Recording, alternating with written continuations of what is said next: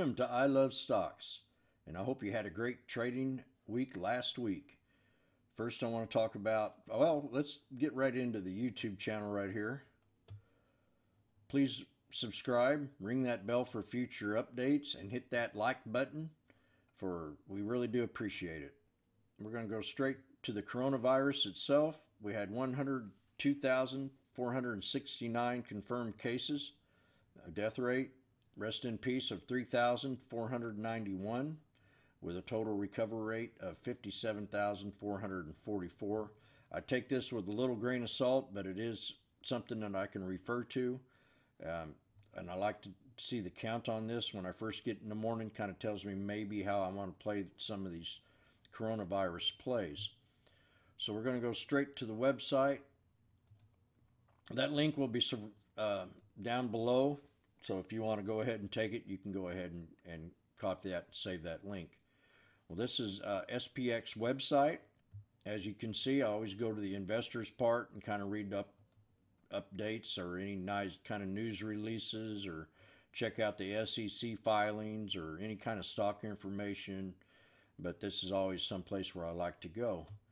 And I've noticed right off the bat when I put it on the watch list that the volume started picking up real fast, and I noticed that the float rotation was kind of low.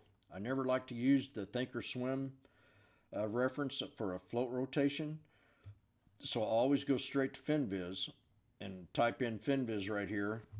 I'll type in the ticker that I want to watch, and that's going to be SPEX, and it brings me straight to this part right here where it's float rotation. And that's 2.86, so that float was real low. Anything under 5 million to me is going to have a lot of low float people watching the stock, and there's many traders that only trade that low float, and that's it, because the volatility that pertains with a low float stock.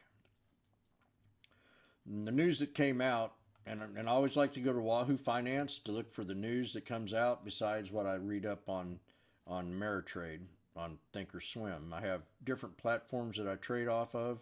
I have two Ameritrade platforms. I have a used stock trade platform, and I have a Tastyworks platform. So I've got them set up in different ways that I like to trade them. But I think I used about every platform I could on this, but my options platform, I just scalped it. I scalped 3 times, and I wish I'd kind of held it straight through. But you never know how these things go. But once that rotation started to kick in, I knew it was time to hold. And many members in the room did hold. Vegas, we have a couple other members that are in the room too. Longhorn, and then we have a new member in here that I can't remember his name right off the bat, but he was all over it, and we were just watching it. So let's go ahead and go straight to part of the news. SPX stocks soars after the option executed for technology in patent for the method to treat coronavirus infection. So that was a big catalyst for this stock to go ahead and run. It did have a break of 130% into close, and then ran more after close. The next catalyst on this stock was it is going to have a name change. I wanted to bring that up to everybody on March 13th. The new ticker name will be AIKI. And so jot that down on paper. Just always in the back of your head, remember on the 13th that it will have a name change. Also, another catalyst for this stock to run is that it did close a public offering of 7.5 million that came out on the 3rd and closed on the 5th at $1.05. So once it hit that $1.05 target, it was down around 70 something, 65 cents. It went ahead and had that breakout after 105. And I've scalped it 3 different times in my major account. I scalped it in my other side account, and I also scalped it twice in my small account that I have. I mean, I'm really got a real small account that I'm trying to boost up. So let's go straight into the trade itself. Pull up the chart. We did pull up the yearly chart on it. You can see where we had the yearly high of 425 with a resistance right around the 403 area. I need to change that. We'll go straight up here to right around the 403. There it is, 404. And notice it did kind of curl up, and then it's pulled back ever since for almost the whole year. And then we had that big breakout right here, and it ran up to about, so this is going to be a little resistance that we're going to target it to at 368. We do have another resistance here at 306. There's another one right here on the yearly chart at 343. So I'm just kind of drawing these trend lines in because I know these are going to be places of reference to that maybe will have a hard resistance. Let's go ahead and pull up the 1 minute 5 day. Let's pull up the 5 day. Let me see here. 5 day, 5 minute. And I can magnify this up. Right out of the gate, the news came out. I had a target for $1 on it. We did hit that $1 target, and then it pulled back, and then I started calling support levels. And I said if this thing pulls back to 87 cents, that could be your first support. And then I had a low support at 78. We was never able to make it to that 78, but I jumped in it right at 87 cents. Took it all the way to $1, sold it. Then it started to pull back, and I got back in it at 93 cents. And I sold it at my next target, and that was right up here, right around the 118 area is where I found resistance. Well, she pulled back a little bit, and then she had that big breakout all the way up to 171. This is on a 5 minute chart. So it formed a pennant flag right here. And I was telling the room, I said we could pull back to this major support here at 138. And I'm going to pull that up on the daily 1 minute. Now I got that 138 from this little area right in here. And let me magnify this up right here. We kind of hit that little, we had these soldiers right here, this nice little run right here to 138. And that would have been a good spot to exit. But by this time, we've already had share rotation. I say float rotation. And she did pull back a little bit to that 9 EMA here on the daily 1 minute. And it respected that 9 most of the day, all the way up. And then we lost a little respect right down here. And I called that support level right at 155, where we had this top before. It did pull back there, run up there, pulled back there again, run up. And then she kind of decelerated and run into that 34 EMA right here after she lost a little respect. But at first, like I said, we did have that little pennant flag form right here, and that gave us, and then I called it out in the room. I said we're getting ready to break in about 2 or 3 minutes because we were starting to squeeze with these lower highs and higher lows.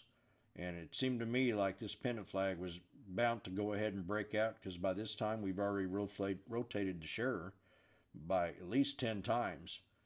And I mean, maybe less than that. And I mean, it was just bullish. The volume was just kept coming in. So she went ahead and ran up. And then we had this other little pattern right in here, which I really liked. I called it a strong buy at 155, and it ran all the way up to our target of Miss Vegas and I posted of 194. And I got this 194 from previous highs that we had before. We wanted it to break that 194 and get up above the 207 area. But she hit the 194 and pulled back to that previous resistance line we had here on the ascending triangle. As you can see, we had the lower highs and it consolidated right in here. Then it had that big breakout.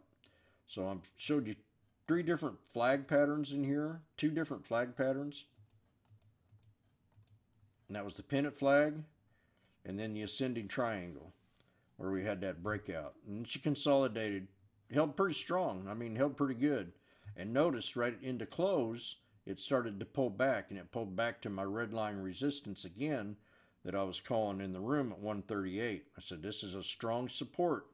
If it goes below that, it can get down here to this lower level tier down here where we had that ascending triangle pattern where she broke out. Ascending triangle pattern is where you have a flat top on it and you have lower highs. And to me, that's one of the strongest patterns that are out there right now. And then you have what I call the pennant flag, is probably my second favorite pattern when it comes to bullish trades. We have that ascending triangle and that pennant flag. Then we had the engulfing candles, 3 white soldiers. And I bet you if I pull this up to an hour, let me see what this does on the 30-minute, daily 30-minute. There it is. This is what I was talking about on a daily 30-minute. These are called 3 white soldiers. And it also had the pattern. And usually when I see 3 white soldiers, I looked for a pullback. After that 3 white soldiers, that's where we had the Pennant flag created. So in my mind, it was still bullish. We had the lower highs, and then once they met, we had that breakout into the spinning top. And then we had this little doji right here. Some almost would call not a gravestone, but a dragonfly pattern. And then she went ahead and ran on up and consolidated and pulled right back to that support level. And I'm always looking for places of consolidation. And then right into close, we had that big breakout. And then we pull that up on the daily 1 minute. So and when it pulled back to that 138, it ran all the way up to 240. Now, what do I expect out of this trade come Monday? I still expect probably to hear more tragedy with the coronavirus. And that's kind of the catalyst for the market right now. That's why it's been so bearish. And I've been calling it a bearish, bullish trade. It's probably some of the best times, if you're calm and patient, to be trading this market. I also traded the SPY on Thursday and swung it for Friday, which I did very good on it. And then I scalped it again, and then I scalped it another time. And the third time I scalped it, I got a little nervous and sold it at an $80 loss. And within minutes, it ran up, and man, I could have made me a couple $100 on that option trade per contract. But my mistake. I mean, I waited 3 different times, and I said, this ain't going to do it. And I sold it, and then it wasn't probably 2 minutes, maybe 3 minutes after I sold it, it started bouncing up. I knew it. I just let the fear get into me. So what I expect out of this trade come Monday, let's take a real good look at it again. We're going to call this 138 a very low support. This area right in here is going to be your second support at 171. And then that first one, or maybe this little chamber right in here is probably going to be our first support area between 171. I mean our second support at 171 to 194. And we need for this 217 to hold to bring it up to the next resistance levels. And this sucker can run, pretty good if the momentum still sticks with it. We'll put it up on the 5-day. 5-day doesn't do it for me, so let's go to the 20-day 1 hour. We got a resistance level up here that we got to meet, and that's going to be at 157. Now that's going to be a hard resistance. I want you to keep that in mind. That 157 right in here is going to be a pretty hard resistance. If we can break this catalyst of 157, we'll be able to take it to 306. I'm going to change that to a red line because that's going to mean something to me come Monday. We break that 257, we can bring it up to 306 and 368. Remember, low support, low, 138. Second support channel is going to be right in here, and I'm going to draw that in between the 194 and the 171 area. That's going to be my second support channel, and then the first one's going to be right here at 217. Let me pull this up on the daily. At 217 with a resistance to break of 243, and to take it to the resistance up here right around the 256. And if it can go longer, if it can really kick butt and keep the momentum up, remember that offering is closed, we'll be able to take it to 306 and 368, and maybe even up here above, a little above $4. And that's going to be it for this segment of I Love Stocks. Always remember, subscribe and ring that bell, and thank you very much. Have a nice day, and let's have a great week. Don't let this volatility scare you too much. Just have a lot of patience, watch the tape, and watch the trend. There's a lot of stocks that are oversold, and if we ever get over this, the weather starts to warm up a little bit, I think we're going to have us a real good year this year. I love stocks.